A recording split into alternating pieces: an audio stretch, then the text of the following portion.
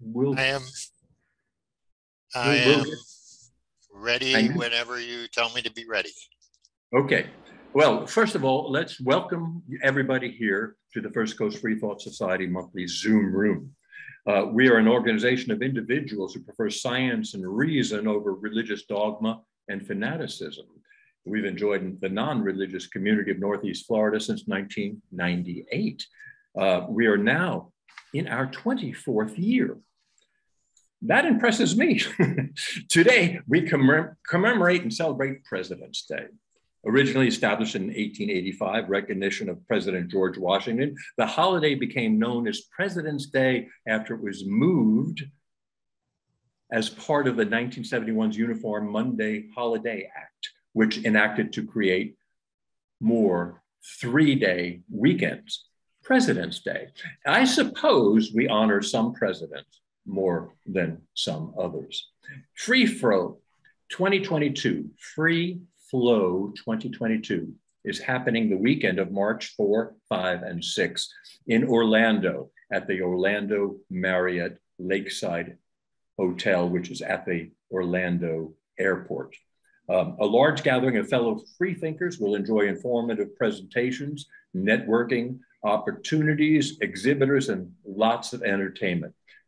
You can learn more by visiting our meetup group and check out all the information there, or you can learn more at their Free Flow website, which is freeflow, freeflo.org, no W. We are online too, Facebook, Twitter, Meetup, and Instagram. We have Secular Sunday in the Park, book and movie discussion groups, the Free Thinker newsletter for which we invite your submissions. Right, Fred? We invite your submissions. We're looking for people to submit. We love submissive people. Is that what we're saying? We're looking for your submissions. Our website is firstcoastfreethoughtsociety.org or fcfs.org. Now, is anyone here new to what we're doing? Anybody here, this is their first time through? Anybody? If so, are you willing to say hello? If not, welcome back. Okay. Anybody hear us on NPR? Sorry to interrupt you. I'm not new to Free Thought. I'm a secular humanist, but I am new to your group. And thank you for welcoming me. And hello. Oh, you're not interrupting. I actually invited you. But who's speaking, though? I don't know. I'm Candace. I don't use video. Okay. You should have a little fake person up there with my name on it. Great. Oh, okay. Well, Candace, how did you hear about us, if you don't mind? I don't know. I searched Meetup. I'm new to the area and was looking for secular groups, meetups, but one category, of course, was secular groups. And so that's probably how I found you. Thank you, Candace. Well, welcome, Candace. We appreciate you being. We're all volunteers here, Candace, and yet we do incur expenses, largely promotion. We have promoted online, on the radio, and in print. And if you know a viable place for us to promote, please share. Maybe college newspapers. That might be a good idea. We also have some associated costs for websites and fees for regulatory compliance as a 501c3. So if you can see your way clear to offer a donation of $10, $20, $50, or $100 or more, you'll be part of the reason we're able to continue our public outreach. And now we offer a beautiful logo t-shirt with every donation of $100 or more. Just tell us your color preference, size, mailing address, and we'll send you one. And you can see our website for the details on that. We're tremendously grateful for all those who've become members and have made donations. We need you. And now in the beginning of the year is a great time to start making the donations. Tonight,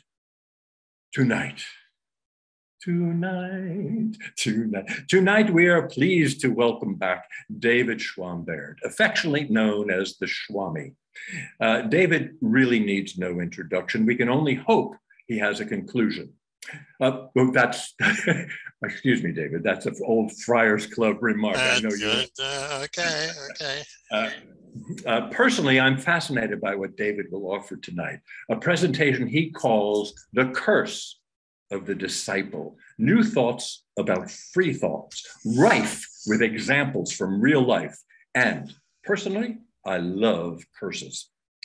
A discussion will follow. Should you prefer, you may message your question via the Zoom chat feature, and please mute your mic until it's time to speak. Be reminded that we are recording for posterity. Everyone who wants to speak will be given ample opportunity to do so. So speak up when the time is right. So let's enjoy the time, the expertise and insights graciously offered to us by David Schwam-Baird. David, we're all yours. Okay, well, this is a departure, as Ken had mentioned before. Generally, I am going to be talking about something political, and I would be talking about Russia and Ukraine, or I would be talking about the Middle East, or I'd be talking about China. But for a long time, I wanted to try something different. So I finally got up the gumption to do it. And so I want to talk about some things that have been on my mind for a while. And there are a few things that are coming from different directions, but I think they all tie together. So hopefully, let's see, you can see my beautiful, lovely screen there with my beautiful, lovely title. And one thing I'm going to start with, because it's part of the theme, whoops, let me go back, is this quote, which is possibly an unusual source to quote from if you're talking about the tradition of the Enlightenment, because Nietzsche was very much against the tradition of the Enlightenment. But this, I think, is a very important idea, that one repays a teacher badly if one always remains nothing but a pupil, because that's part of the problem I'm going to be talking about. So these are going to be sort of the main points. I'm going to be going back and forth between my beautiful slides and my mug. And the first thing that I want to talk about, the curse of the disciples, is a very specific problem that's sort of been weighing on my mind for some time. And the idea of the curse of the disciple is this: there are any number of seminal thinkers, groundbreaking thinkers whose ideas have changed things, whether it's in politics, whether it's in economics and science or technology, that have been brilliant.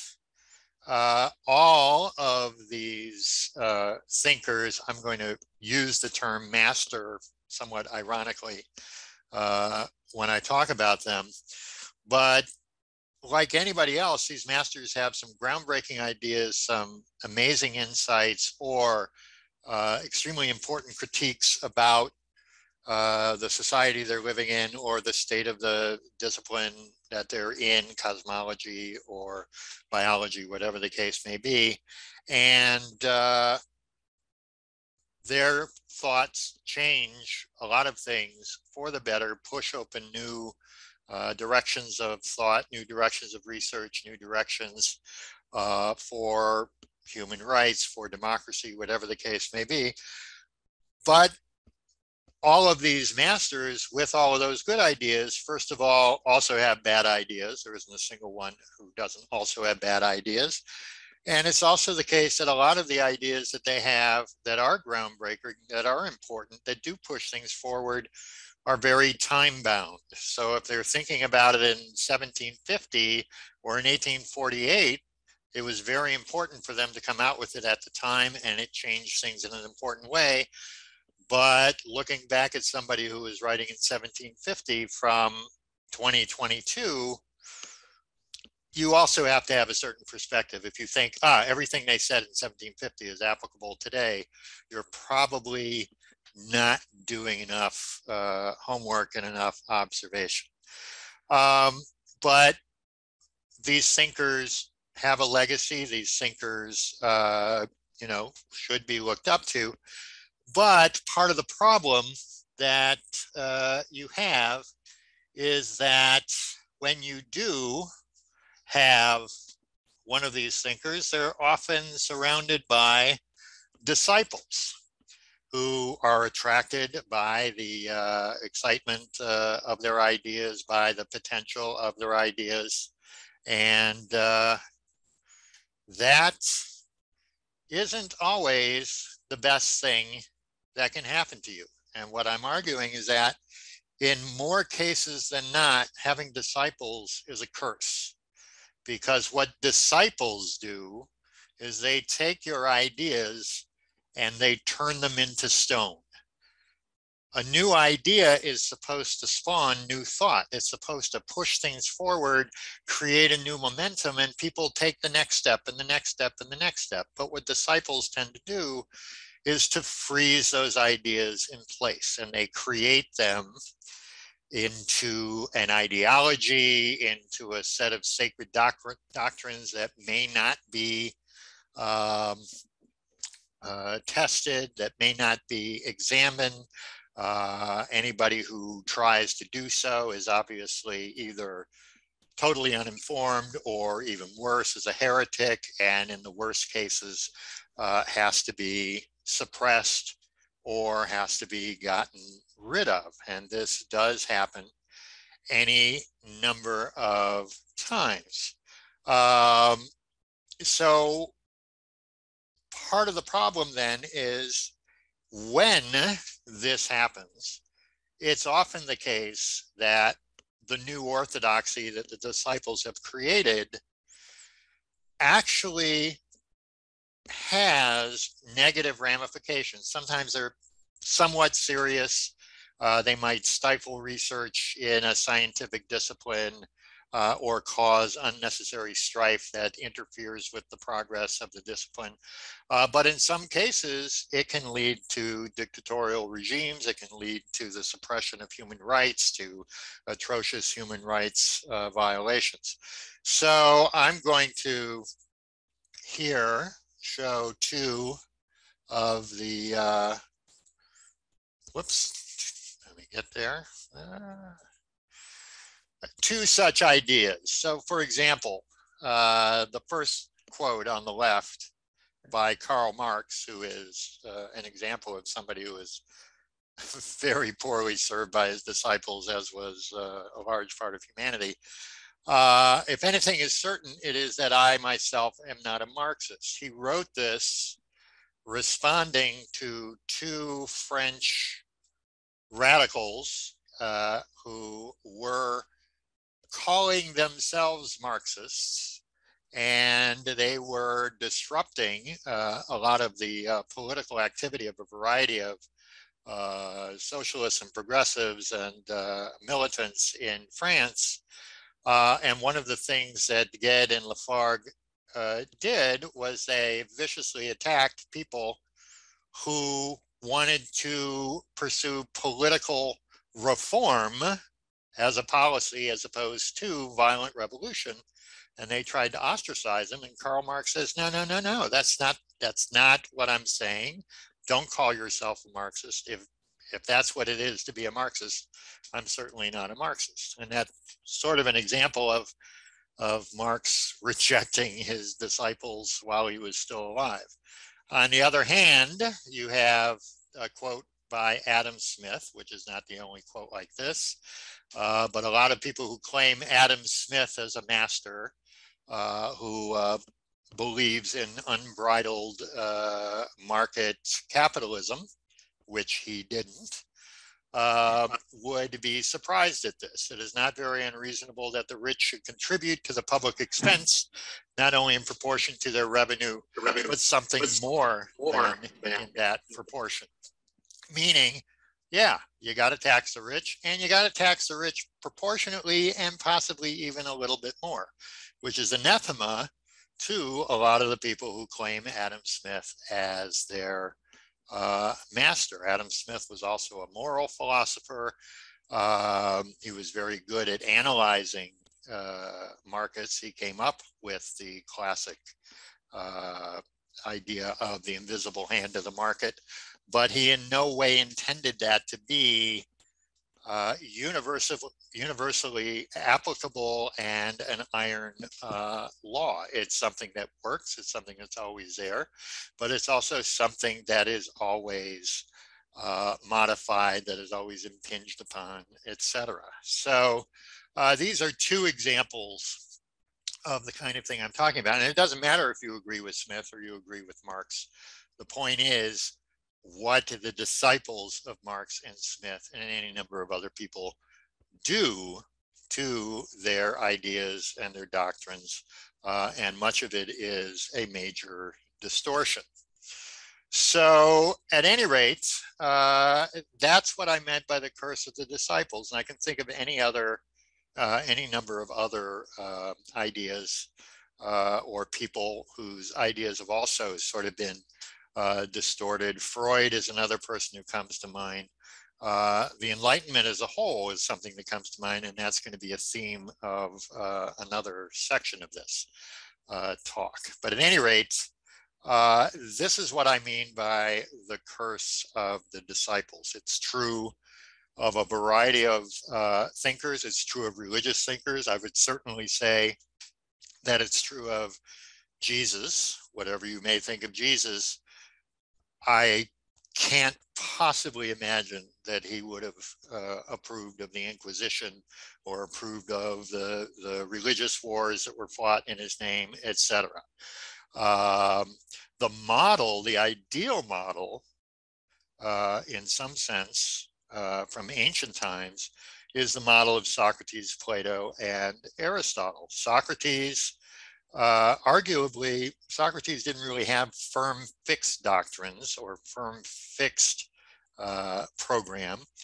He did have a method. He did have the Socratic method, and his method was anybody who says they're an expert on something, you quiz them, you drill them, you try and find out whatever wisdom you possibly can from them. And if they don't produce the wisdom, well, you show them why they're wrong, which I think is even valid in 2,500 years after he lived.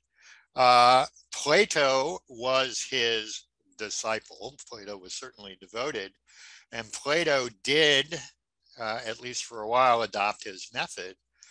But Plato went on to take steps in new directions, and he covered a lot of ground that Socrates didn't cover. And you could even make the argument that Socrates wouldn't have agreed with a lot of the things that Plato came up with, but that's not the point. Plato didn't stop, freeze everything that Socrates said and said that's the only thing that could be possibly true.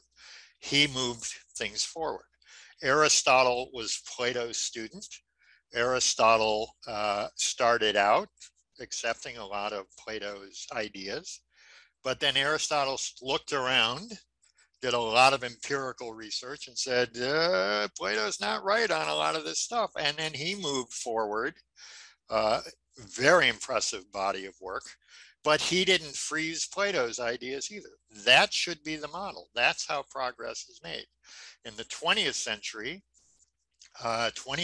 science, especially chemistry, quantum mechanics, cosmology, astronomy, things like that, there is such a dynamism that as soon as one discovery is made, people rushed out and tried to see if they would produce results, they would make predictions based on them. They would confirm or reject the theory based on the empirical data, but things moved forward in the 20th century faster than they had ever moved before because the scientific community didn't reestablish a hardcore orthodoxy of the kind that the disciples of Aristotle did that held sway for over 1,000 years. So there are models of how it should work, but there are too many models of what you shouldn't do in this case. So at any rate, that's my part one. My part two, I want to talk about ideology, and I'm going to be very political sciencey here. And I, at one time, was studying ideologies in general and military ideology in particular. But I have to explain how I'm going to use the terms, because there is a term ideology we all use. We all sort of know what it means. We can pick it out when we see it. But when you really dig in, you see that there are different ways to approach the idea. So I'm going to distinguish between two types or two categories of ideology. One I'm going to call group ideology, and the other I'm calling articulated ideology. The one I'm calling group ideology, technically in political science terms, it would be called corporate ideology, but the word corporate is used in an entirely different sense than most people are used to using, so it would just confuse the issue. So I'm going to say group ideology. The idea of group ideology is based on the idea that, in effect, everybody has an ideology.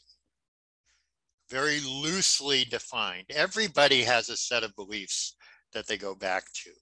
And those beliefs are based on what they get from their parents, what they get from their school, what they get from their peers, what they get from television and movies and online, what they get from living in a certain milieu. It can depend on what country you're in. It can depend on what social class you're in. It could depend on the religious group you belong to, the ethnic group you belong to. It's a whole mishmash of sources, but it produces a set of ideas that you have. And some of those you just sort of get randomly. Some of those are targeted. When you're in school and you say the Pledge of Allegiance every day, the reason that you say the Pledge of Allegiance every day is because society wants to socialize you into having a certain relation to the country. That's what they're doing. There's an intent behind that, and that feeds into personal ideology. Some people accept it more. For some people, it doesn't mean anything, but it's there. It's going on. When you have sort of, well, when you are an adult, by the time you are an adult, there's still more that's going on. And part of your corporate idea or your group ideology will be, on the one hand, what determines, to a certain extent, what kind of job, what kind of profession you're going to be involved with. Or on the other hand, when you get into that profession is going to socialize you more. That profession is going to have principles, ideas, beliefs, expectations. And other people that have come to that profession have come there because they're attracted by those beliefs. But it's still somewhat diffuse. So to give you some examples of what I mean, an example, since I mentioned it, I studied military ideology. It tends to be the case in the 20th and 21st century, tends to be the case that people in the military in Western advanced democratic capitalist countries, people in the military, people who make a profession of the military, mainly military officers, tend to be more conservative than the average citizen in their society. It tends to be the case that military officers are likely, notice I say likely, to be more conservative. Why is that the case? Well, first of all, a lot of people are drawn to it, a strong sense of patriotism, a strong sense of duty, and so they expect patriotism and duty from others. They also tend to value order. And nothing is more orderly, at least in a formal way, than the military, you know, with all of the ranks and all of the deference that goes with it, et cetera, very strongly enforced. And you have this idea of following command, following the orders. The general says something, then the colonels hop to it, and then they tell the majors, who tell the captains all the way down, and you do what you are told. And that kind of order, that kind of respect for authority tends to color your general view. You tend to value order in society at large, and you tend to be very upset with people who don't value order, who cause trouble. Well, what do you mean you're going out and protesting? No, come on, just, you know, go to work, be good. Yeah, go out to vote, write a letter to the editor, don't cause trouble. And respect the order in society. But not every military officer is politically conservative. There are liberal military officers, and you don't get kicked out if you're a liberal. It's just more likely to attract people who have more conservative values, little c conservative. And it also socializes you into that value. If you go to another group, it tends to be the case that trial lawyers in America are liberals. Okay. And if you go and you become a trial lawyer, you are socialized into a certain view of the system, a certain view with how law works, a certain view that says lawyers are the most important people on earth. And you're attracted for a certain reason, but those reasons that attracted you in the first place get strengthened through the socialization of becoming a lawyer. Just an example, there was a period after I finished my bachelor's degree, I took several years doing other things before I decided I was going to go back to graduate school. And for about 12 minutes, I considered possibly going to law school, which would have thrilled my father. But one of the things that changed my mind, because at the time I was very politically active, you know, and wanted to do good and change the world, whatever. I had read a survey that had been done at Harvard Law School. And what they had done was they took an incoming class of law students and they polled the students and asked them, what kind of law do you want to do once you've got your law degree? And the incoming class, there were people who wanted to do public defender. There were people who wanted to work for nonprofits. There were people who wanted to do civil rights work. There were people who wanted to work in environmental affairs, etc. And then they followed the whole class. And as that same class graduated,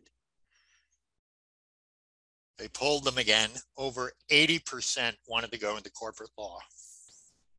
Okay, something happened at law school.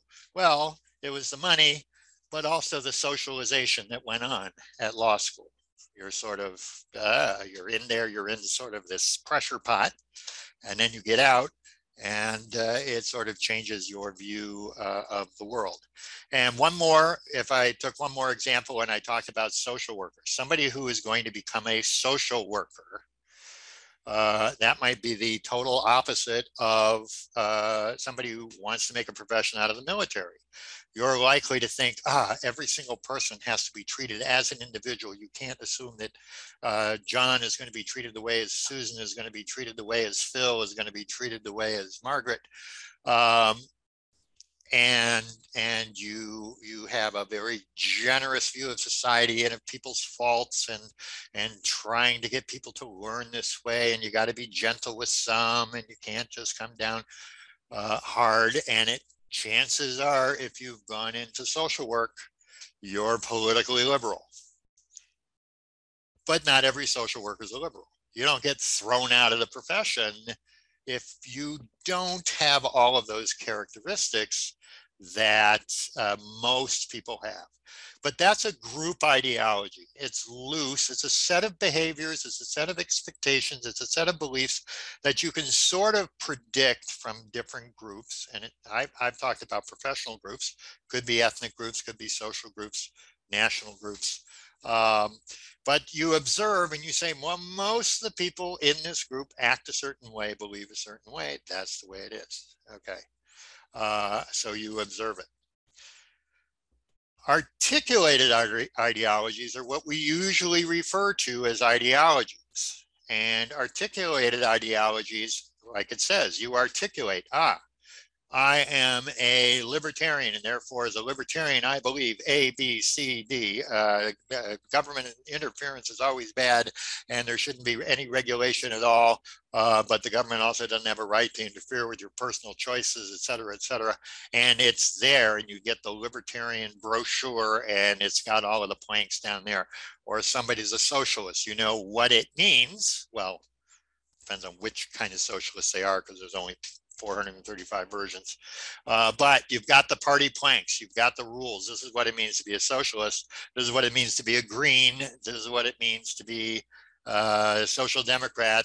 This is what it means to be a fascist. This is what it means to be a nationalist. And you know what it means. And if you don't accept most of the things in the book or the brochure, you get thrown out of the party. You get pushed out of the movement. You've got to believe that stuff. It's very clearly defined and argued. So it's an articulated ideology. One thing we should always be aware of, and I see this mistake being made by political scientists as well as general public, there are periods when ideology is much more important. And more people are saying, yes, I'm this, yes, I'm that. And everybody who's not me is terrible. And everybody who doesn't belong to my movement is wrong, etc. But even when you have a situation like that, the average person is not ideological in that sense. The average person doesn't think 5 hours a day. What does it mean to be a social democrat? Am I truly a social democrat? Or maybe we should add this to the program, or I should do some more reading and find out more about some libertarian thinkers or something like that. Most people aren't ideological in that way, even if for a while they are moved or persuaded by a political leader or a political party, or if they think change is necessary, so they found the movement that they want to be behind. Most of those people are responding to some of the aspects of the ideology, but they're really responding to the needs they have at the moment or the fears that they have at the moment that happen to have been captured by those people who are really, really tied in with the articulated ideology. So let's see if I get this out. So anyway, no, not yet. There we go. So anyway, those are important to keep in mind. Now, an articulated ideology is not necessarily a bad thing, but it's very easy to turn it into a bad thing. It's very easy to make this into that very kind of orthodoxy that I was talking about with the curse of the disciple. Every political party has to have an ideology. Most political parties, especially, the Republicans, well, at the moment, it's a very unusual situation, but usually the Republican and Democratic parties have been big tent parties with a whole bunch of different groups that have a whole bunch of different values. A lot of the people that line up behind the Democrats or behind the Republicans are really one issue people. They're not buying the whole package. They're a Democrat because they're really interested in women's issues, or they're a Democrat because they're really interested in environmental issues, or they're a Democrat because they're really interested in civil rights, or something like that. And you can say the same for most Republicans before, let's say, the last 10 years. We won't get into that. But still, the articulated ideology can and often has been turned into something of a monolith, of an orthodoxy that can't be challenged. And it's usually in desperate times that that articulated ideology does become an impediment to progress and can become something very, very dangerous. So at the moment, I'm going to stop here. I'm about halfway through, but are there any questions or clarifications that anybody wants to ask me now? Okay. And I can't tell how many of you are asleep because a lot of you don't have. Oh, well, David, I've got something for you. And you might be doing this as you move forward, explaining further the word dangerous. Okay. And why is this kind of thing dangerous that you're talking about? And who, I mean, we can look at Stalin and we can look at all of the atrocities and the genocides that have happened based on ideologies. That's a given. We can see what's happening in the Ukraine. And if that's your response, I get that. But but we're also talking to us on a personal level. Right. So the distinction, why is it dangerous for an individual as opposed to the global results of what you're talking about? Speak to us, if you can, relative to an individual. Okay. Okay, I'm only going to do that briefly because I am sort of going to get back to that and also mention what you had mentioned. You don't have to do it now, but you can just say. I'll pay that out later if you don't mind. Right, I don't mind. I'll bring it up later because it is going to come out. But I have a particular, I mean, some of this, you know, most people are going to say, well, yeah, okay. But I want to focus on it from a particularly free thought and let's say enlightenment set of binoculars in a moment. So, all right, David. Anyway. All right, Mary is going to ask a question, and then we're going to move on after Mary. Mary, go ahead. Yeah, I'm sort of curious about clarification with regard to articulated ideology and the idea of separation of church and state. What's religion and what's propaganda with regard to articulated ideology or whatever? Okay, well, actually, religion is an example of an articulated ideology. If you are a Catholic, or if you are a Methodist, or you're an Orthodox Jew, whatever, there are rules that you follow and you know what it is. And you get in trouble if you don't follow it. Now, maybe you get in trouble with God and you won't know actually what's going to happen until you die. But the idea is there are rules you follow if you want to be a good member of the group, and you can be expelled. You know, the church has excommunicated a lot of people in its time. So, so that's an example of an articulated ideology. The rules are there; they're very clear. In terms of separation of church and state, that would be when religion sort of bleeds over into politics, because there are religious groups or religious leaders who support separation of church and state, and there are those who want to impose their religious beliefs on society and on the state. But you know, I have known Catholics who support separation of church and state, and Catholics who they want to get in there and they want to pass the laws and they want prayer in the school, etc. So then you sort of cross over into more pure political territory. So it depends. There are some religious traditions. There are some Muslim religious traditions who conceptually do not understand the idea of separation of church and state. It doesn't make sense within their particular framework of belief and ideology. But you would have to go, you know, to each different case to see that. So. Yeah, a lot of religions have doctrine, but sometimes the line between, I guess, where a religion stands in a political issue and its doctrine seem to bleed a little bit or something. So Yeah. thank you. Right. Okay. And it's also different from religion to religion. Catholicism has doctrines. I think you'd be hard pressed to find a doctrine in Unitarianism. So there's a broad range of possibilities. Okay.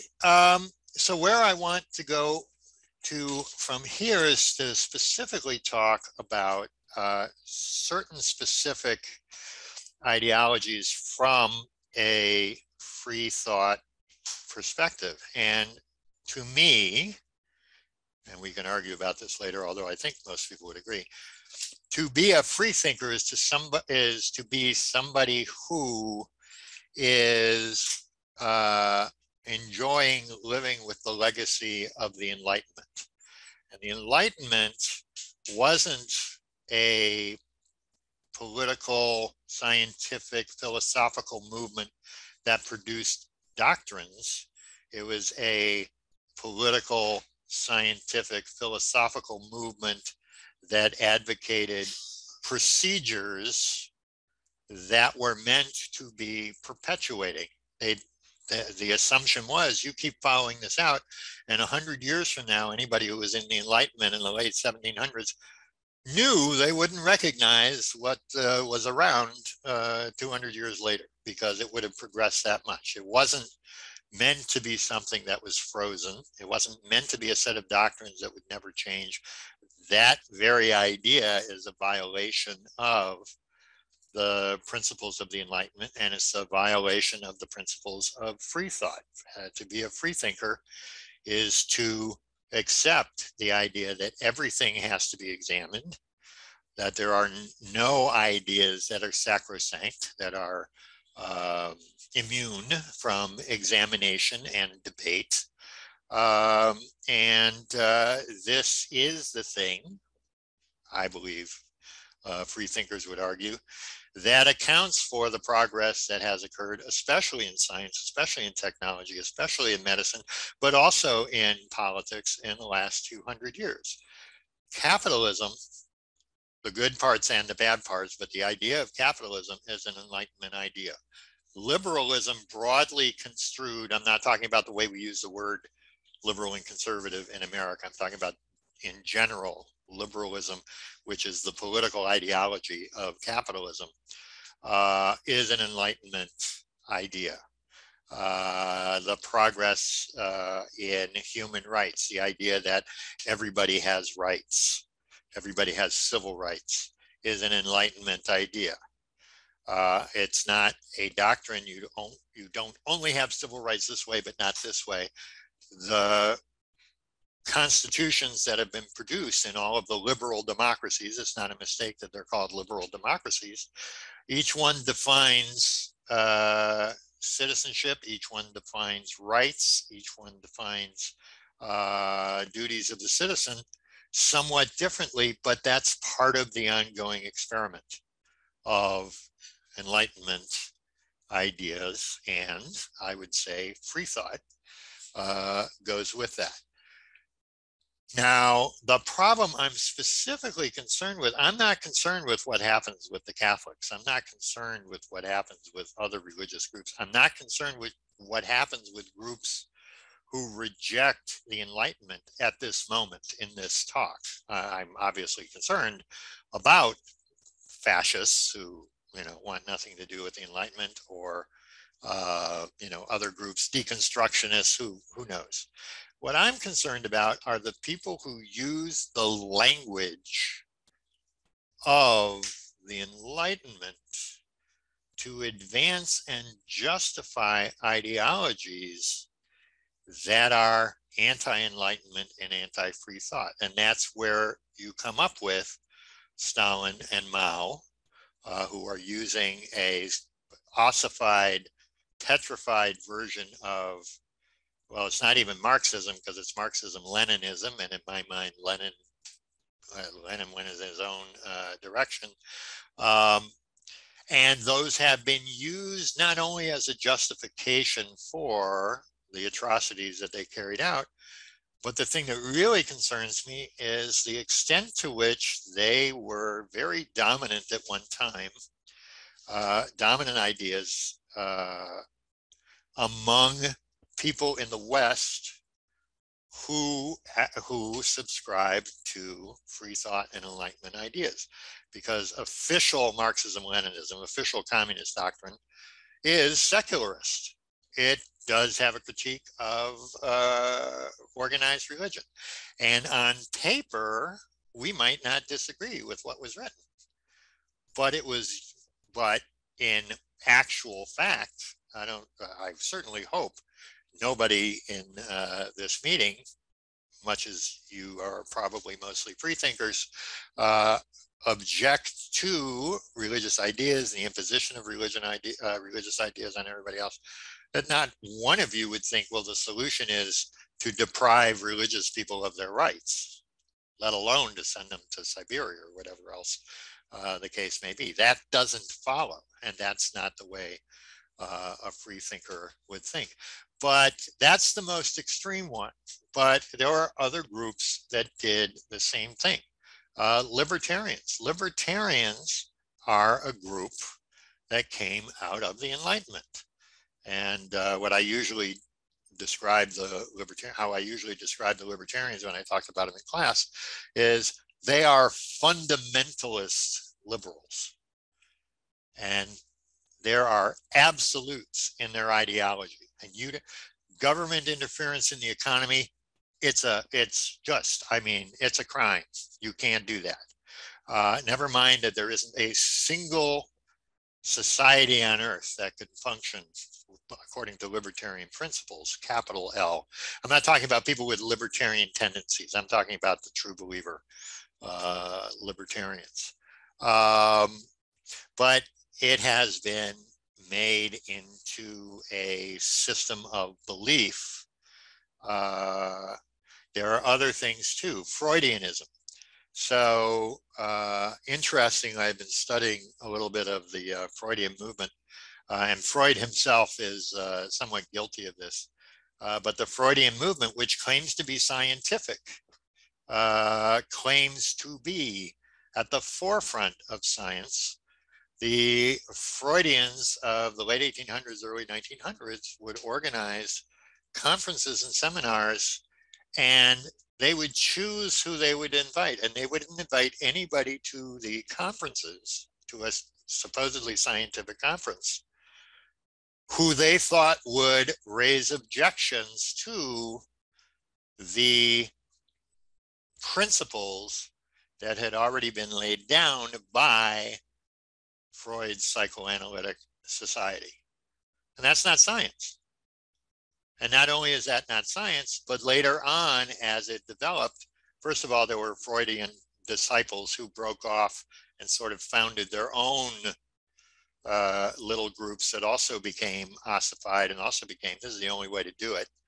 But it's totally unscientific, and yet they're parading as people who are the embodiment of science. This is the way science goes. So it goes from things with some negative consequences, might be negative consequences in treatment of people, might be horribly negative consequences like Stalinist regime and the Maoist regime. And it, to a certain extent, relies on people who are attracted to the scientific idea and attracted to the secular idea that these ideologies put forward, and yet the practitioners of these ideologies suppress some of the most important parts. So that's the thing that has always puzzled me, has always troubled me tremendously, is how many different kinds of movements have used the free thought and Enlightenment ideas when they were being exactly not free thinkers and scientific. One of the things I wanted to show you, and I'm going to share the screen, it's a short YouTube video, but I think it's going to be instructive. Let's see if I can get there. All right, it's not going to let me do it right. 1, 2, there we go. Okay, this is Alan Greenspan in a congressional hearing being interviewed by Representative Waxman. And let me find the place. Yeah, okay.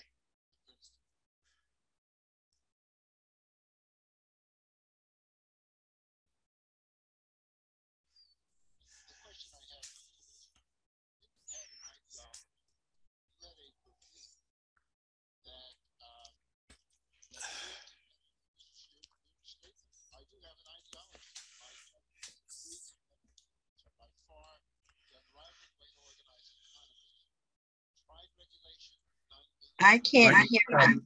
You have to unmute your mics to hear it. Well, maybe not. Not. No, Not. not right. Well, that's we have to talk to our technical advisors about this. Yeah, it's pretty low. Okay, Yeah. I don't like Alan Greenspan. Well, that's part of my point. So you couldn't hear it? No. No. Okay. I No, could hear couldn't it hear only if I turn my speakers up full blast. Oh, okay. What should I do, Madeline? I don't know if it's because you have the headphones in, if that's interfering with that. I'm not entirely sure. Should I take my headphones out? You want to try it that way?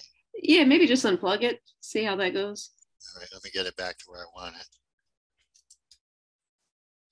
Okay, let me try that.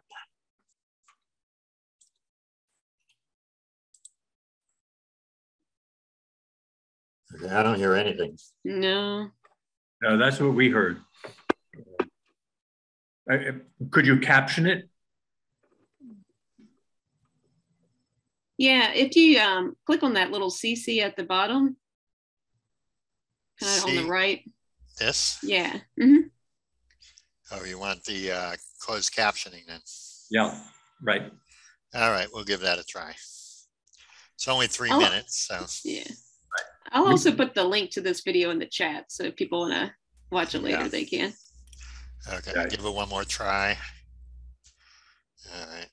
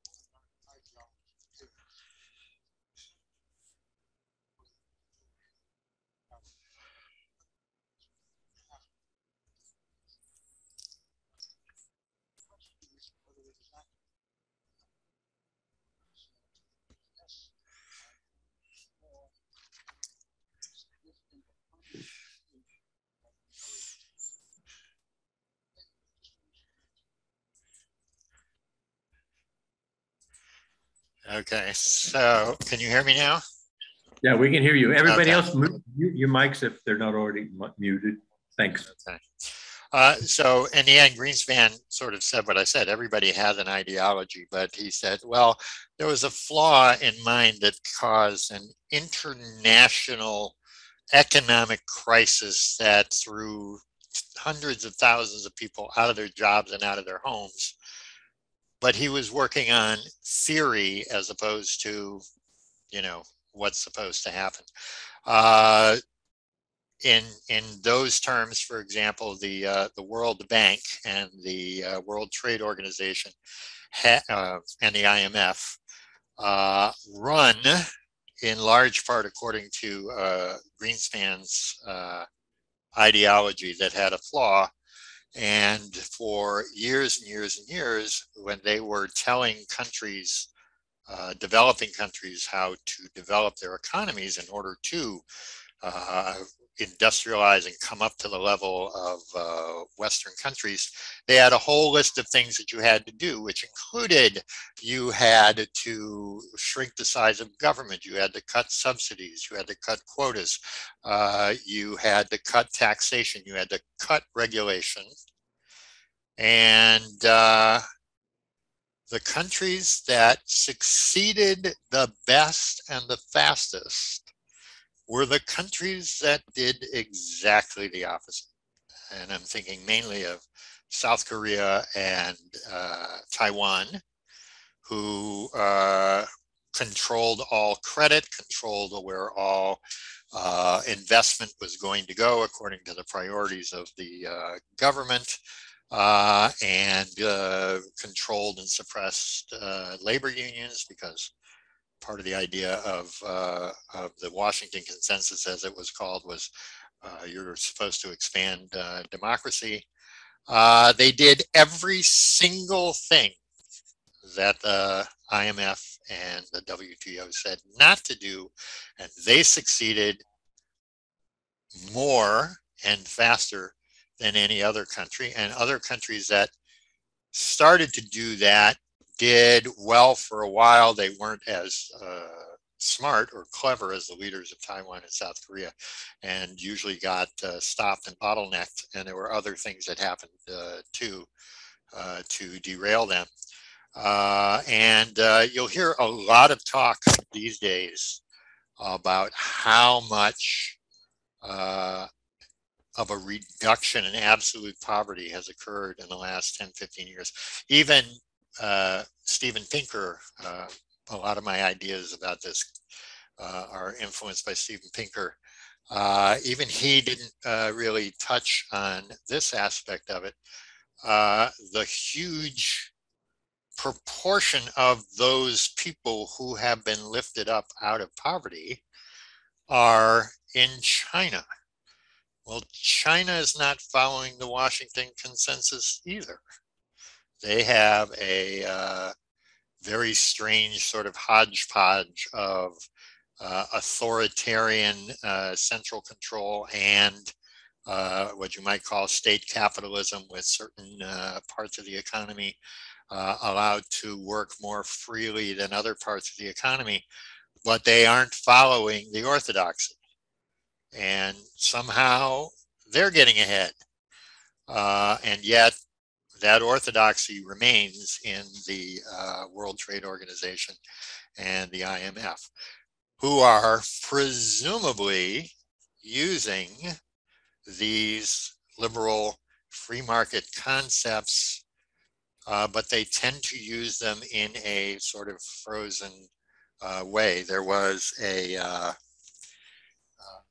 book by a former member of the World Bank, trying to think of his name, Civil Development and His Discontents, who was talking about exactly how the World Trade Organization and the IMF had a one-size-fits-all program for every developing country, even though it's very, very clear that every country has different needs and different backgrounds and different resources, etc. So that is my main concern with this talk, is that there are a lot of different kinds of orthodoxies that are bad. Some are horribly bad, and some are just, holding back progress, etc. But the ones that I'm concerned about here are the ones that speak the language of free thought and speak the language of the Enlightenment, which sort of make them attractive, but they don't practice what free thought and what the Enlightenment really says that they ought to do. And to a certain extent, that points out that there's a lot of work aside from just worrying about the imposition of religious ideas and religious behaviors and religious policies on society in general, that as freethinkers, we need to be more alert to other groups, including those who sound like they would be groups we should work with or be on our side.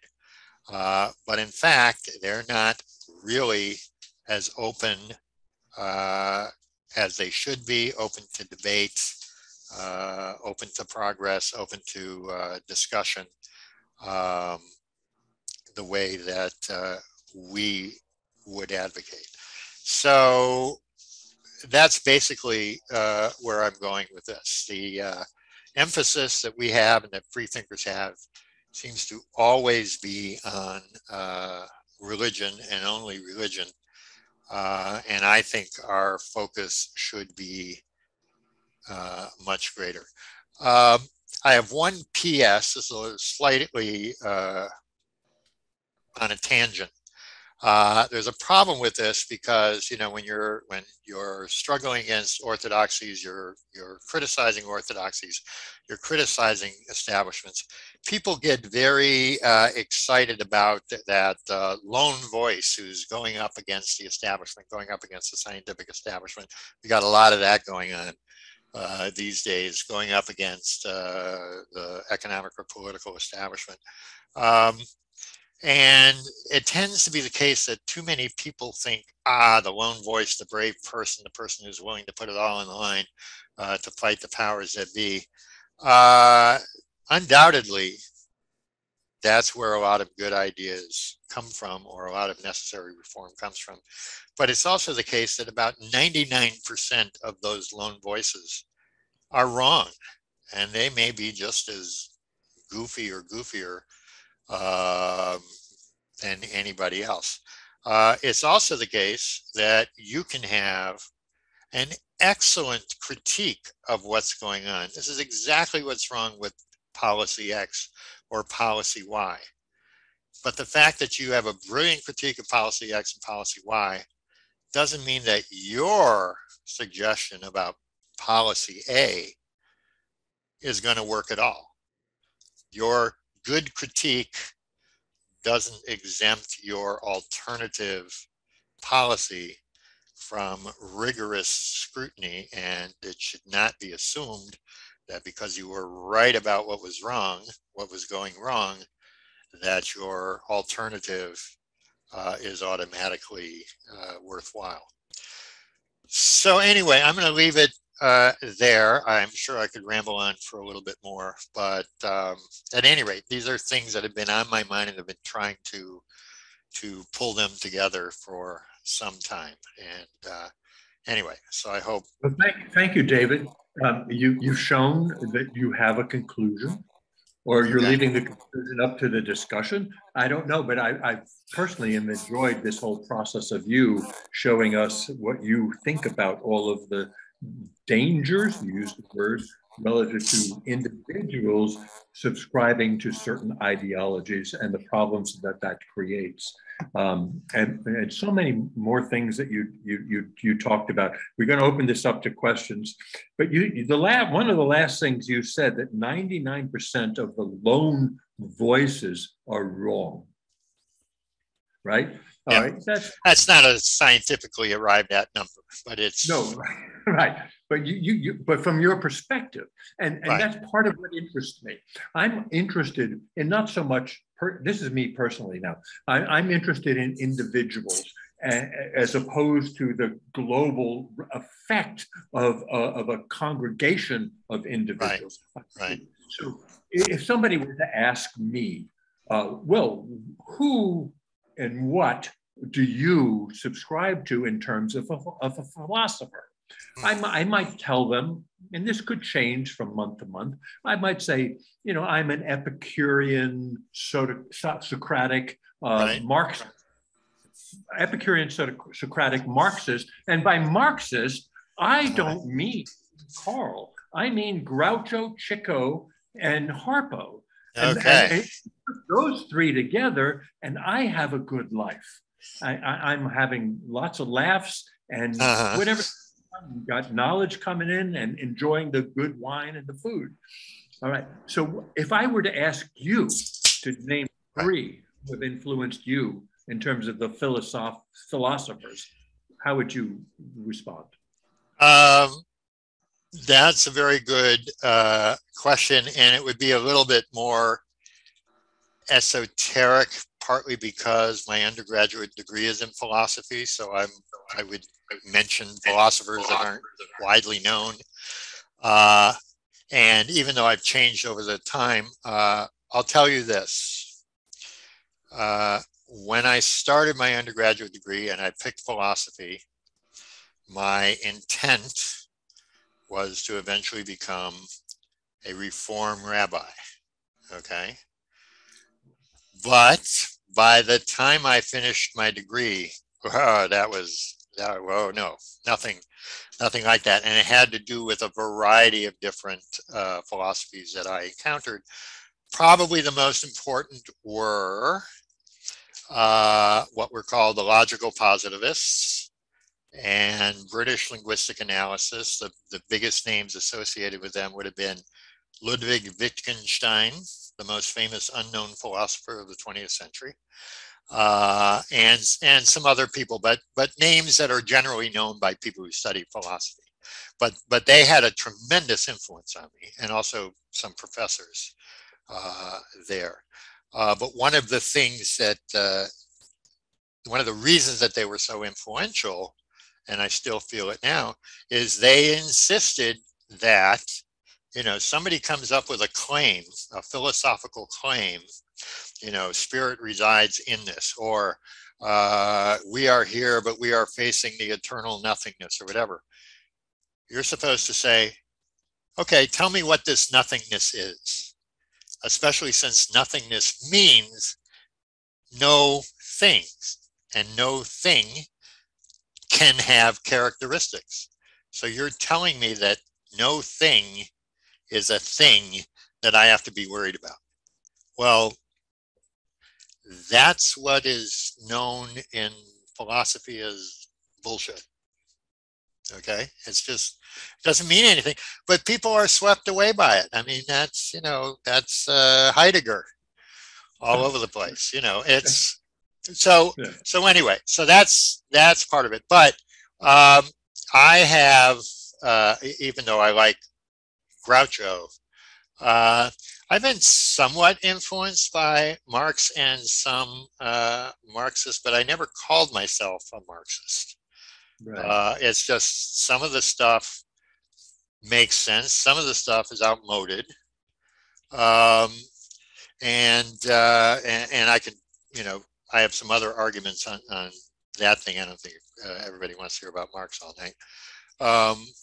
But it's not, I was never a Marxist. You know, I was never drawn to that. As a matter of fact, in my political activities, the most annoying people to work with were Marxist-Leninists. I mean, they would come in and they would just try and take over the meeting. They would try and take over the movement. They'd try and take over the protest because there was only one way to do it. And all the rest of us kind of, you know, liberal and, you know, bleeding hearts and whatever, you know, didn't understand what really needed to be done. God, so annoying.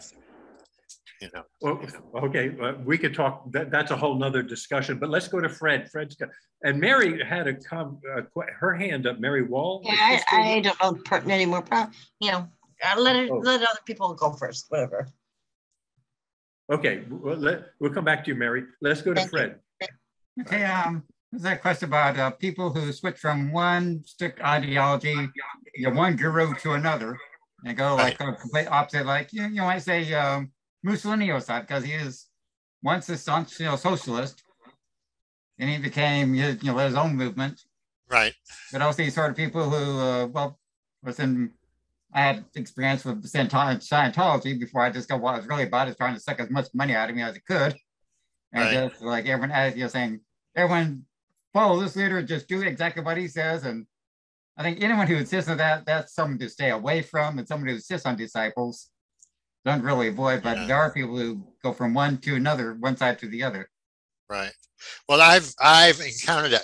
I have been in a milieu. I said in between undergraduate and graduate. I went off, but I actually was involved in a socialist movement and a nationalist movement. Went to Israel, lived on a kibbutz, etc. And we had a reputation for being fairly left wing. But we had arguments about what it all meant among ourselves. But I remember one time, when you're on a kibbutz, you want to recruit new members to the kibbutz, but you have to try them out a little bit. And we had a reputation, like I said, being very activist kibbutz. And we had a guy show up who wanted to join our kibbutz because he heard that we were really activist kibbutz. But when he told his story, he had started out in high school as a Jew for Jesus, which is already for most Jews problematic. And then somehow he got recruited by the ultra-Orthodox religious Jews. And so he was with them for a while. But then somehow he discovered Marxism, and that's what was really the truth. And by the time we heard that story, we were thinking, this guy is not stable. That's not stable. He wasn't doing it through thought and analysis. He was doing it through an emotional need to have the absolute truth. And that's exactly what I'm talking about, is assuming you can have an absolute truth, you're already in trouble. As far as a free thinker is concerned, it's, in principle, so David, would you say the truth is highly overrated? Yes. Capital T truth is Right. highly overrated. There are some truths, that a Manhattan is the finest cocktail. Okay, that's a truth. All right. But it's not the truth. The truth is that we're all on a mission, and we're all part of the great super being. And people who are looking for truth with a capital T are searching for a black cat in a basement that's shut off from all light without a candle. You're not going to find it. It's not there. You're just going to keep bumping into walls. Let's go to Candace. Candace. Hi, thank you. Can you hear me? Yes. Yes, all right. First, thank you for presenting, and thank you for, you have two ideas, and I'm sorry, I'm flaky. The second one I can't articulate. I really like your primary point about the twisting of free thought. I'm a secular humanist as well as a hard atheist, but the twisting of free thought and libertarianism, and using words and language and concepts and ideologies that are actually the results and the meaning are the total opposite of what either was meant or even what's the definition now. I've not seen that point made anywhere. I think it's wonderful. Perhaps it's an approach. I'm a far left liberal, but it's an approach we could take to help dismantle this horrible present that we are in right now, of the dominant economic activity global right now anyway. But so thank you for that. And also I think your second point, which unfortunately I can't articulate right now, but I'm sorry, I get flaky. That's all right. If you remember your question, then, speak up again and I'll see if I can. Yeah. Well, the only question I had way back, it's not even necessarily needs to be addressed. You said something about the Enlightenment and free thought and how it was, well, you know what you said. So, but I thought that there were some parameters on it, such as using logic and reason. Right. I mean, that's how Hume and Locke came to, human rights, and Rousseau later on came to civil society and all that. They applied logic principles, and I think so. Wouldn't that kind of also be like a rules of enlightenment, or? Oh yeah, the idea of using rationality and logic is extremely important, but you also have to understand the subtleties of it. That's why I have a quote here. I didn't show it before, from Niels Bohr, who said to somebody, I'm not sure who, no, you're not thinking, you're just being logical. Meaning you can decide, okay, these are the premises and they're going to lead me to this logical argument. And Bohr is saying, yeah, but does it apply here? Are there things you can think of beyond? He's not talking about metaphysically.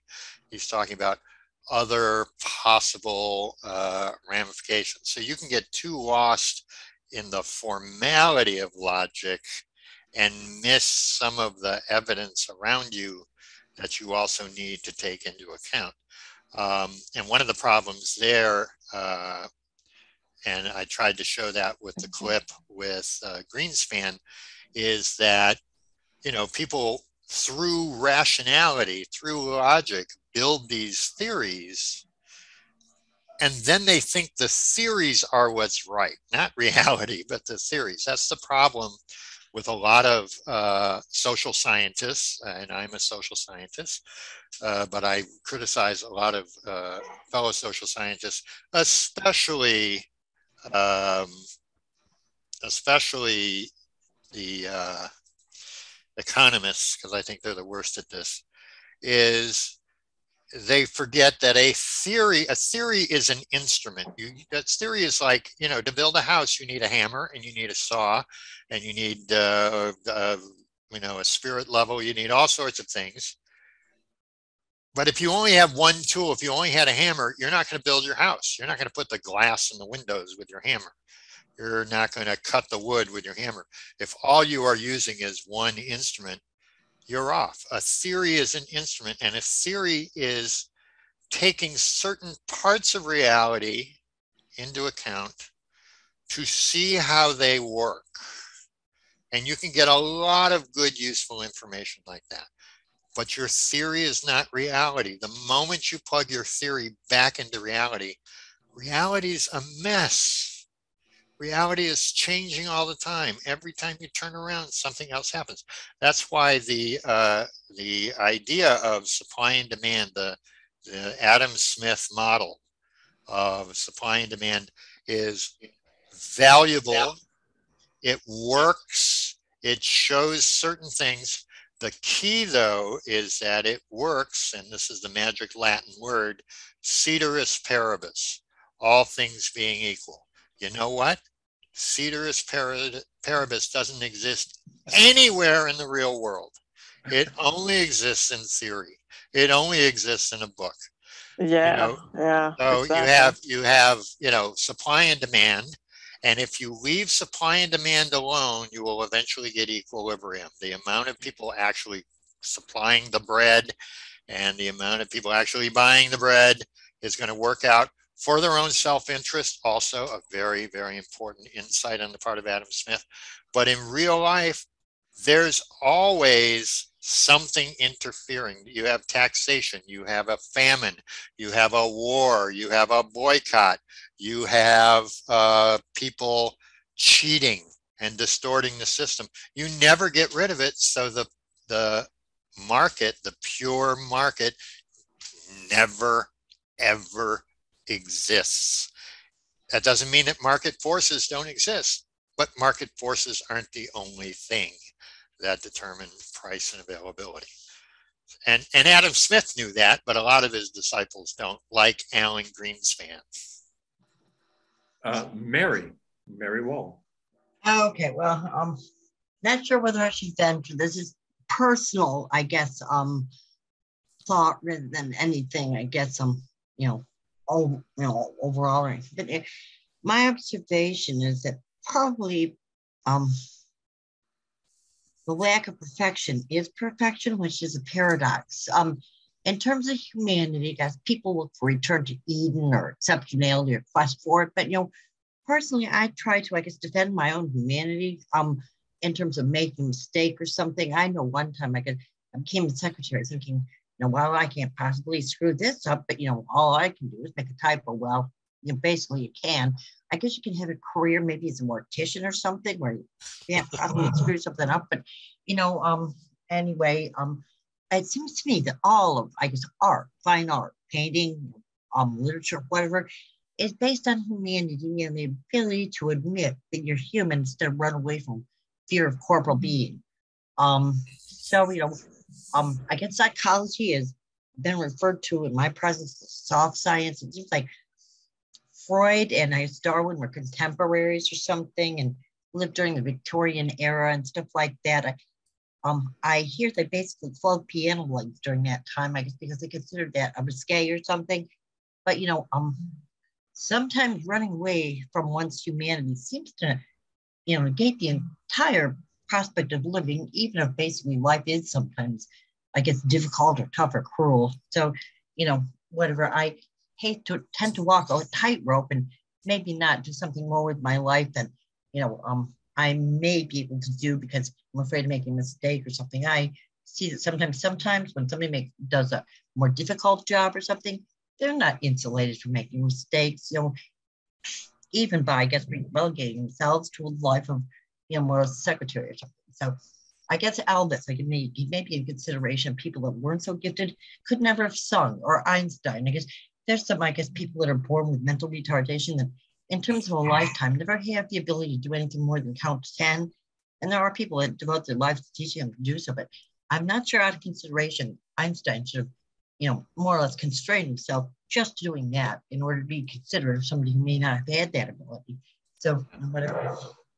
But the idea of, like you said, some people can't even count to 10, and you have people who have to take care of them, who try and help them to deal with life. To me, that's a very Enlightenment kind of idea, the idea of education and the idea of everybody has rights, even if they aren't Einstein, or even if they aren't an artist, or even if they aren't an engineer who's going to contribute. The idea that rights are universal, and rights are universal whatever your religion is, whatever your ethnic origin is, whatever your social class is, and whatever your physical and mental abilities are. To me, that's an important legacy also of the. Yeah, I seem to have encountered some idea on the part of some religious people that if God, according to their definition, didn't exist, that people would not be able to go to the grocery store without, I guess, losing control and I guess committing some horrible crime. I'm not really sure that degree of micromanagement in terms of, definition of an amoral atheist, because, atheists that are that way, is really, an accurate perception in terms, I guess, of extremes and good and bad. You're either right or you're wrong or whatever. So, well, that's one of the things. That's one of the things I wanted to answer. Not that I think it's really a good argument against secularism, but it's an argument that's used that I feel secularists haven't answered, is that people who are against humanism, people who are against secular thought, do bring up, well, look, in the 20th century, you had Stalin and you had Mao, and they killed millions of people, and you keep talking about how many people were killed by religion. And usually, the responses I hear are inadequate because it just goes back and they want to say, oh yeah, but proportionately in history. That's beside the point. You still have Stalin and Mao, but I don't consider them, even though they use the language of the Enlightenment, I don't consider them as part of the legacy of the Enlightenment and a instrument to use against the Enlightenment. They are relying on fanaticism, and they are relying on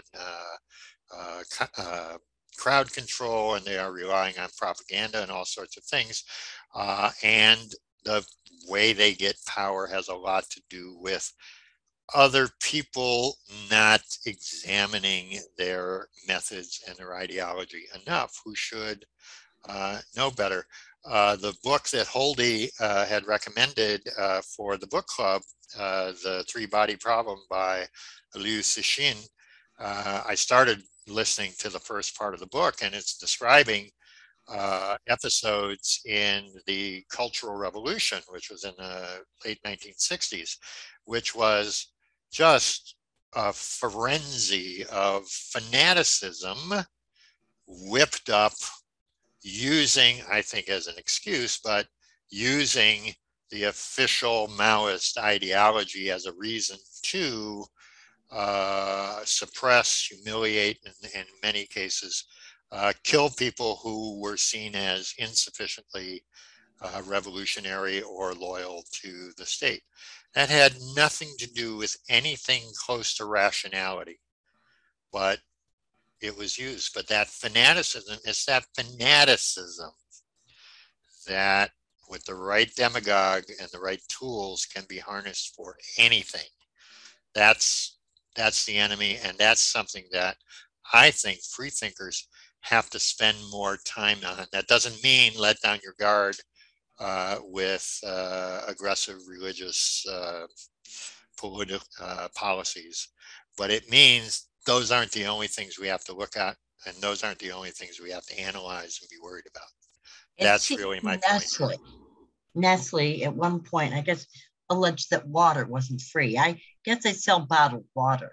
I'm not really sure that basically that was their patent or thing they had to sell. But in terms of religion or ideology, sometimes there's some sort of guarantee that if you follow directions, life is going to be perfect. Well, sometimes I guess if you end up in heaven or you don't end up in heaven, basically in terms of contract law or whatever, if it doesn't happen after death, who are you going to sue and whatever. So anyway, in terms of the only acceptable definition of normal is basically exceptionality or perfection. Essentially in terms of humanity, there's a bell curve, and a lot of people have something to offer, whether it's always the same thing or not. So anyway, I think somebody else. Diane wanted to say something. Yeah, first of all, how do you get the little raise your hand sign to show up? Oh, there's a button that says reactions at the bottom of your screen. I see that. Okay, I'll look for that. I've been in a lot of Zoom calls, but they don't have that. Okay, my question is, so isn't this, having followers and disciples, isn't that kind of like build it and they will come? I mean, what are you going to do about it? But wait, but it's kind of like, it's going to happen like gravity. It's almost like a law of physics that there's going to be disciples if you've got someone with an. So can you give examples of people who were leaders, wannabe demagogues or whatever, gods, whatever they were, who didn't? I mean, is Gandhi did he have disciples? He must have. I don't know enough about Gandhi. But do you have advice besides, everyone become a free thinker, but how are we going to do that? But right. Well, one of the other quotes, I'm not going to try and fool with the PowerPoint anymore, but one of the other quotes that I had, which is a much more boring quote, but actually to the point, is one by John Kenneth Galbraith. And he said, I react pragmatically. Where the market works, I'm for that. Where the government is necessary, I'm for that. I'm deeply suspicious of somebody who says, I'm in favor of privatization, or I'm deeply in favor of public ownership. I'm in favor of whatever works in the particular case. So John Kenneth Galbraith, who is an extremely important person who had a lot to do with coming out of the Depression and reordering the economic system in Europe after World War II. He wasn't, he looked and said, this is what is needed, not I have a theory and I'm going to apply the theory everywhere there's a problem. So you're saying pragmatism. You're saying pragmatism. But that's just a model still. That's not an ideology. It's not an ideology, but it's an approach. Keynes had, you could say followers. Again, I'm using disciples in a negative sense, but he had followers. There is such thing as Keynesian economics, which was very powerful in the United States and in Western Europe in the 40s and 50s, which had a lot to do with the recovery of the economies in both cases. And so there were followers of Keynes, but the followers of Keynes didn't say, oh, I don't know what to do. Give me my book on Keynes. Let's look on page 84. That's where we'll find the answer. That's not what they said. They had a general outlook that said we have a toolkit of possible cures or possible answers to the problems we have, and we'll rummage around in the toolkit, and sometimes we'll use this tool and sometimes we'll use that tool. That's entirely different from somebody like Alan Greenspan or an organization like the World Trade Organization that says every country has to do it this way, and this is the only way. The theory is right, not reality. And it's reality's fault if my theory didn't work, not my theory's fault. I'm still stuck with the disciple thing. I mean, you're not saying it's wrong to have followers. You could list hundreds of examples in history where without followers, you know, things wouldn't have happened. I mean, you know, George Washington. George Washington. Well, I'll give you an Martin Luther King. I mean, is there an evil thing you see happening when a follower goes over on the spectrum and becomes a disciple? That's what you're saying is really dangerous? Or is it wrong to have followers? And no, it's not. It's not wrong to have followers as long as your followers are not trying to make you into a hero and your doctrines into holy script. Okay. So I'm going to go back to Marx, and I'll give you an example. So you had Marx, very influential. He was going around Europe, meeting with different working men's associations and different groups that were trying to form labor unions. And he was in Belgium and France and England, etc. And he did build up followers. He was very argumentative too, but there were a lot of socialists and radicals who were not Marxists. But one of the most important groups that was founded was the German Social Democratic Party. And the German Social Democratic Party in the early part of the 20th century considered itself Marxist. It called itself Marxist, but they weren't doing what Lenin was doing, who also considered himself Marxist, and Lenin was condemning the German Social Democratic Party for being bourgeois and reformist or whatever. But what happened was, and this is interesting, this is my analysis and it's a little superficial the way I'm presenting it, but I think it gets to something.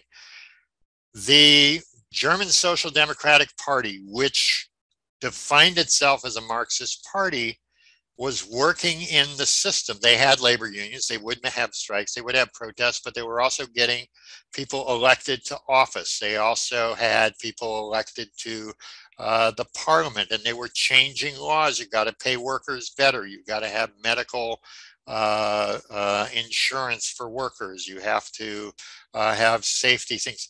And the condition of the workers improved because of the efforts of the Social Democratic Party of Germany in exactly the way that undid the revolutionary potential that Marx himself had been writing about. So the bigger success for the working class following Marx came about by those who said, yeah, we're inspired by Marx. He said a lot of great things, but you know what? We're going to do this. We're going to do that. We're going to do the other.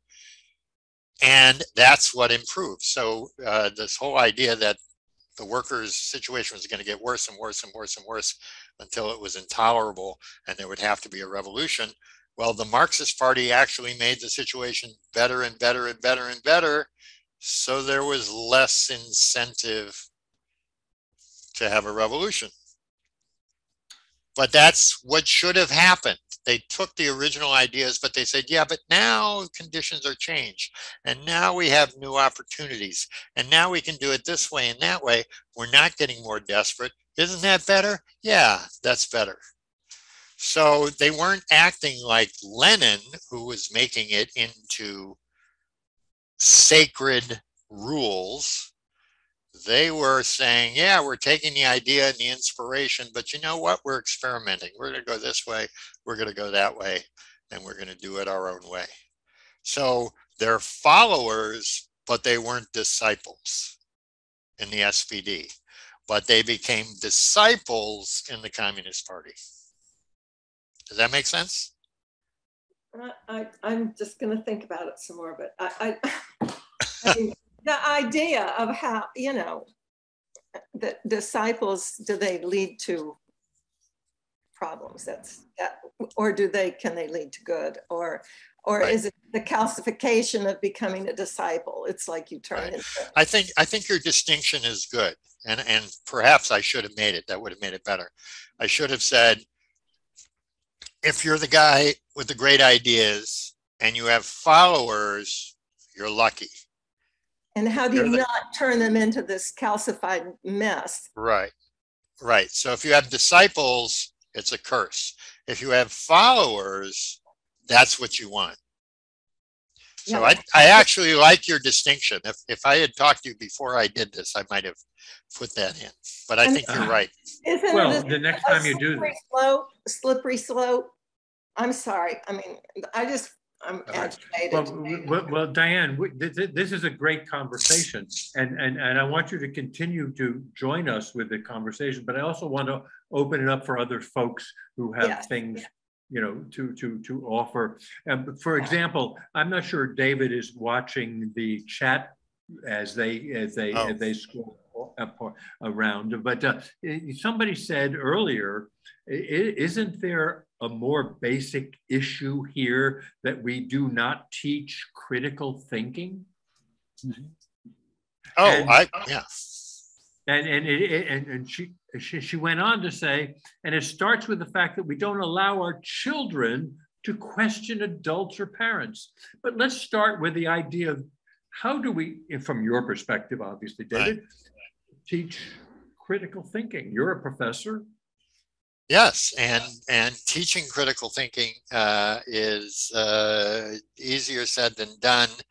I was a professor at the university, and so part of the problem I had to deal with, not with every student, but with more than there should have been, is they had never been taught to think critically. So if you say, okay, read the chapter in the textbook and tell me what's wrong with it.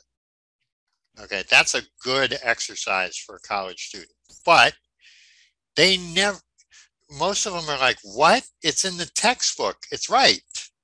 What do you mean, me tell you what's wrong with it? Me tell you I have a problem. I'm not asking them, what did you not understand? I'm asking you, what did you disagree with? And they have never learned to disagree with anything and make a solid argument. So you have to go further and further back. Now, you know, you're not going to get fourth graders to discuss quantum mechanics and whether or not it's a theory that makes sense.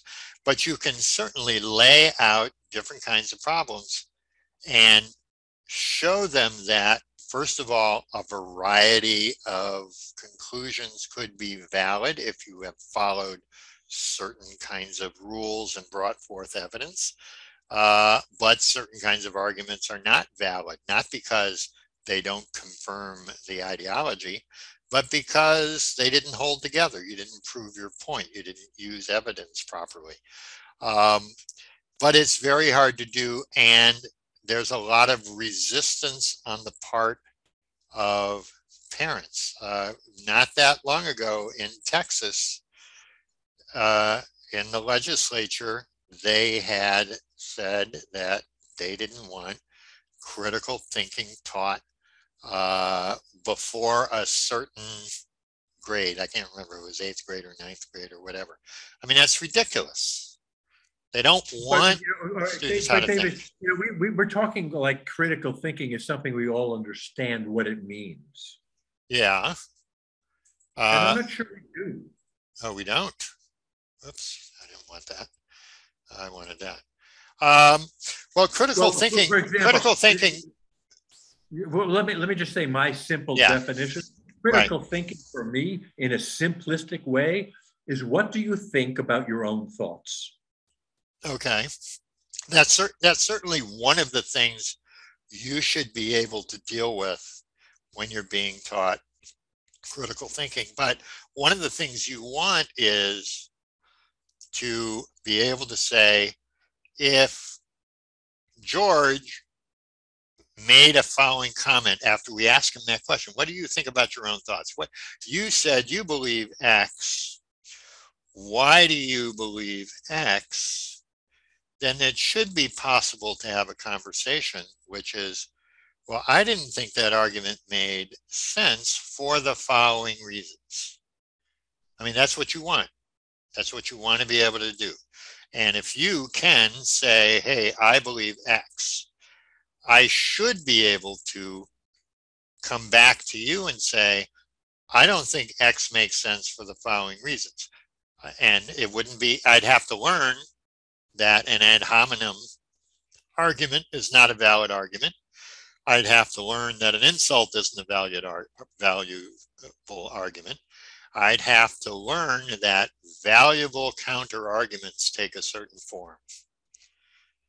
And then we can have a discussion, right? So you're thinking about your thoughts, but you have to express them, and you also have to accept that somebody else is going to come back and say, why would you say that? I would have thought this. And then the rules of engagement should be clear. What's a valid response? What's not a valid response? No, the response and thoughts are obviously a different mechanism and process. Okay, Fred had his hands up at one point. I don't know, Fred, do you still want to? Sure. I like to say, have an example like, let's say Darwin is origin of species. Now, Darwin himself never said, this is the final word on evolution, and this is strict, it's never going to change. And none of his people that followed him said, that's dogma, that's it, no changes. They said, okay, well, this is a beginning point. Let us go further. That's what they did, rather than someone like, okay, L. Ron Hubbard saying, this is it. This is reality, and any one question, you're in trouble. Well, that's a big difference there. Yeah. Now, I would argue, because I can imagine somebody coming right up and saying, well, what about Huxley? Huxley wasn't arguing to make a dogma out of it. He was arguing against the people who didn't want the ideas disseminated, but he certainly believed there was still a lot more work to be done. That's the whole point.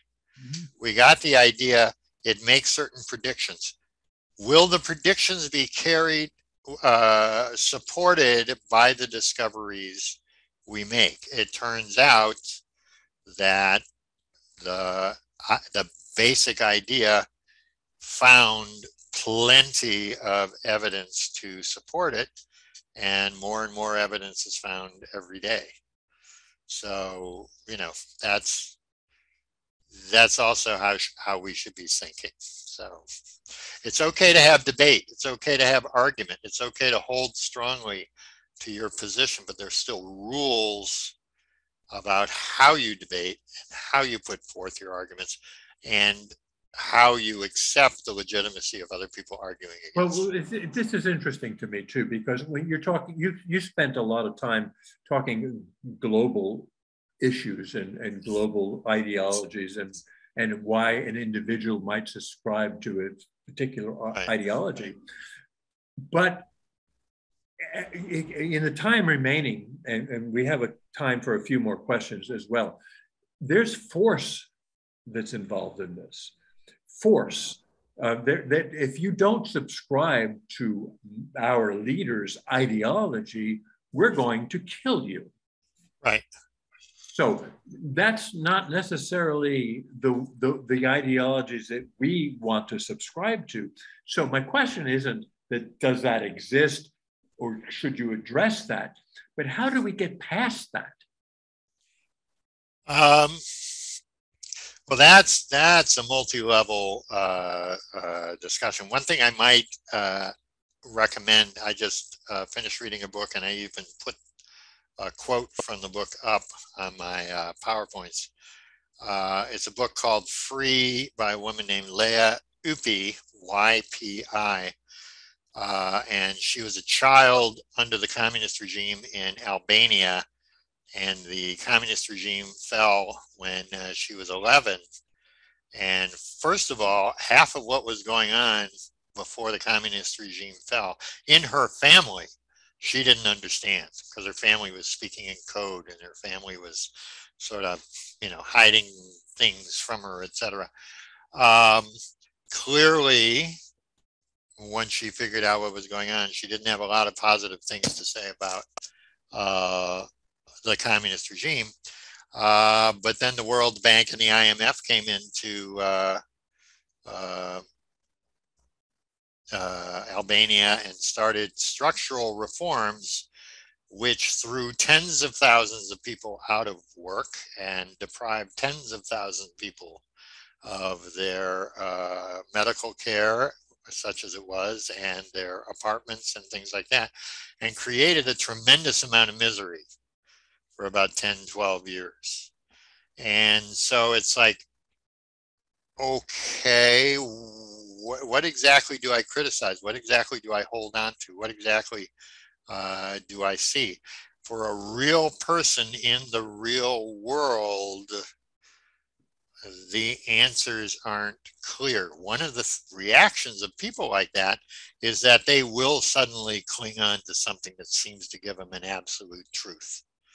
But as free thinkers, we would say, no, you got to keep analyzing it. You got to keep your mind open. You got to keep looking for evidence, etc., and try and have a rational understanding of what's going on. But emotion and psychology is very much wrapped up in these things also. Yeah, definitely. Any other comments, questions for David before we say goodnight? Candace, you want to have, Candace, go ahead. Yes, thank you very much.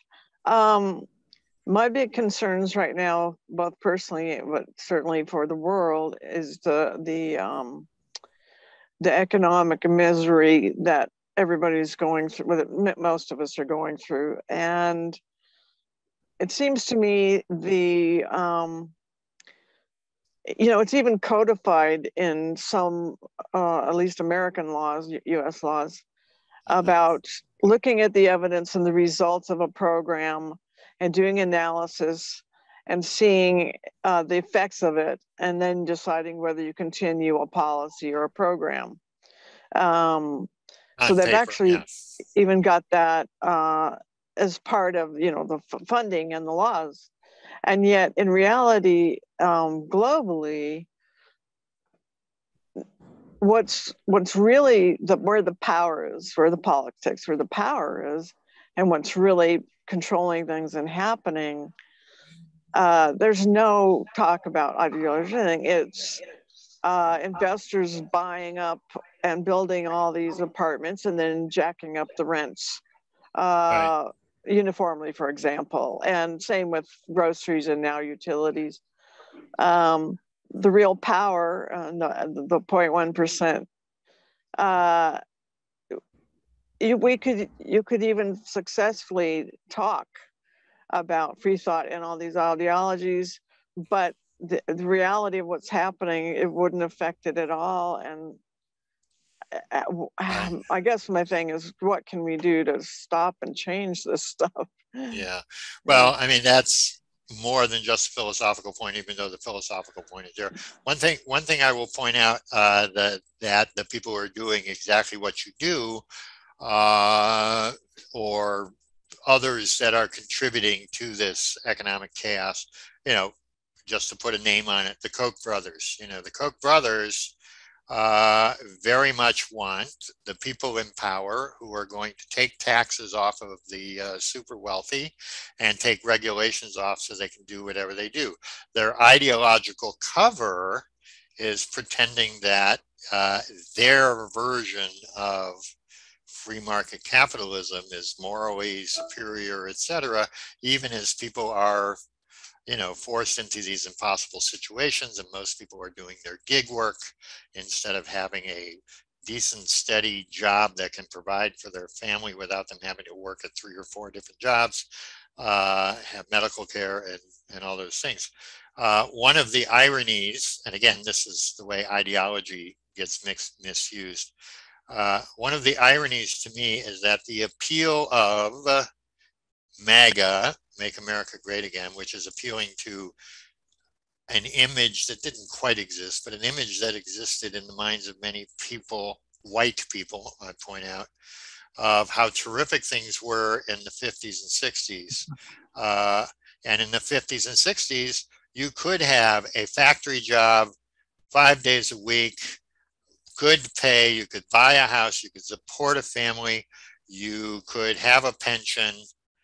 Well, the thing is, that happened when there were strong labor unions, when there had been a massive government program providing money for housing and providing money for education, providing you were white, and the tax rate on the wealthy was super high, much higher than it is now. And you had a lot of government involvement, but the very people who are waving the flag for MAGA don't want any of that stuff. So the ideology says, yeah, we can make America great again, but don't talk about what made it great then, because we're against all of that stuff. You know, so the ideology is a smokescreen. So talking more about the policies might actually be helpful. Yes, that would be helpful, but you also have to talk about it in a language that normal people should be able to understand. You know, I also tend to be more on the left of things, and one of the problems I have with the Democratic Party is they have no conception of how to speak in a way that the average person can understand what their policy is.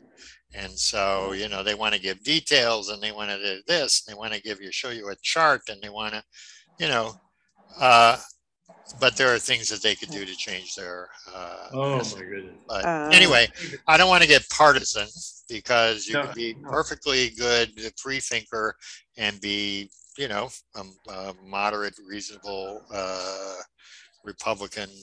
There are some of those left.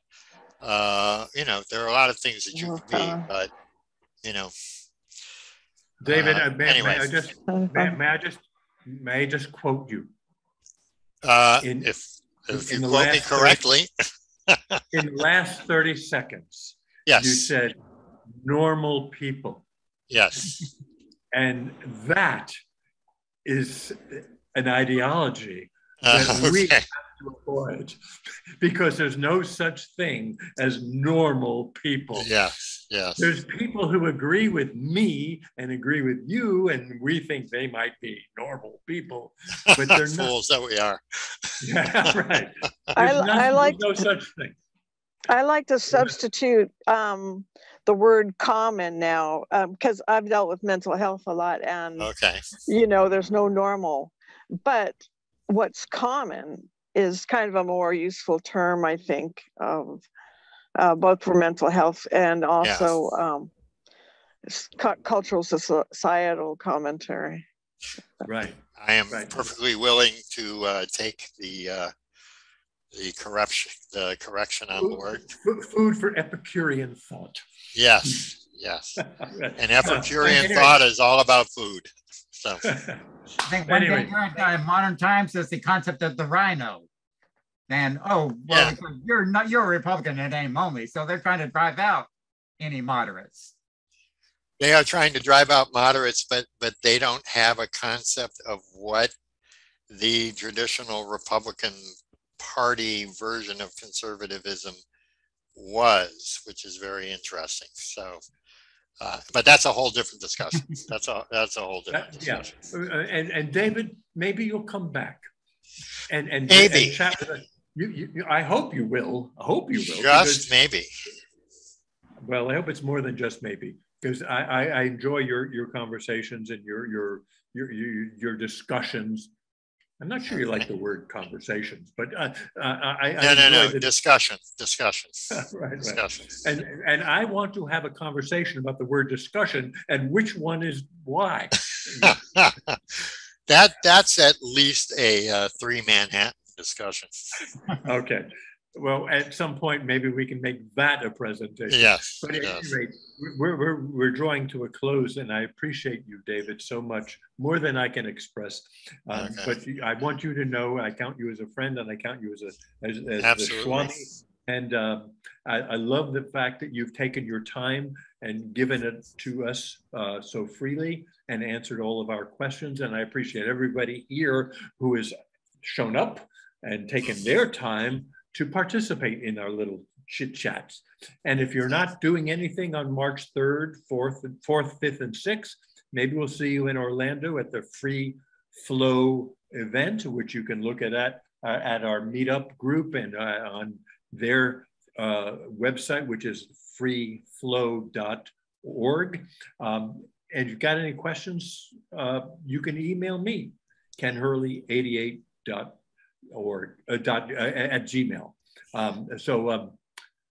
Okay, I could probably look this up, but you might know the answer.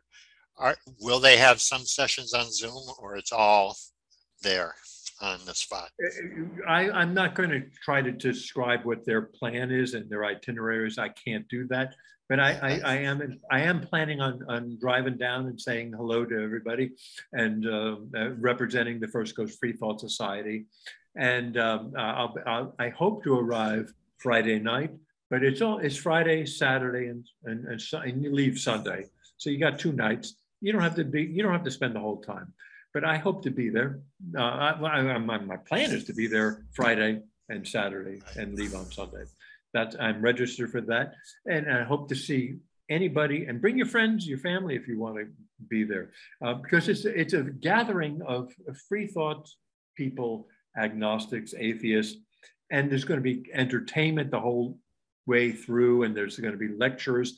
And David, this is something I think that when they do this again, you would be a good presenter for them. They don't know about you. I don't know if they do, but I think you would be a good presenter for them and give them food for thought. But I've never been, so I'm looking forward to doing it. freeflow.org, our meetup group. Madeline, this is where you shine, man. All right, Madeline. Madeleine's going to take us out. Madeline, I wish you could have some fanfare. We need some music. I know. We need like a band playing. As you push that button, we need to have a camera on the finger, and we go out. All right, Madeline, it's up to you. Thank you, everybody. Everyone have a good night. Thank you so much, Thank David. you. Okay, thank you all. Okay.